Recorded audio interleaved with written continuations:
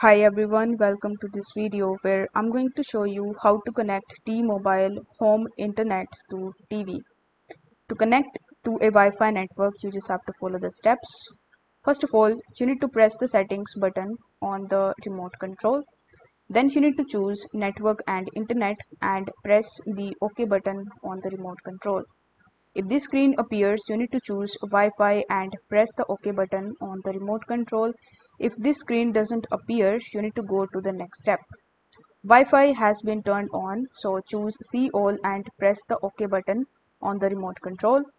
Then you need to scroll down and choose an option and press the OK button on the remote control.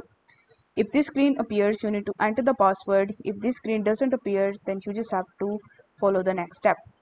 Choose the arrow symbol and press the OK button on the remote control. The device is now connected to Wi-Fi network.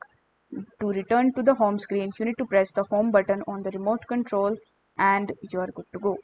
I hope this video was helpful, and if it was, then don't forget to like the video and subscribe to the channel.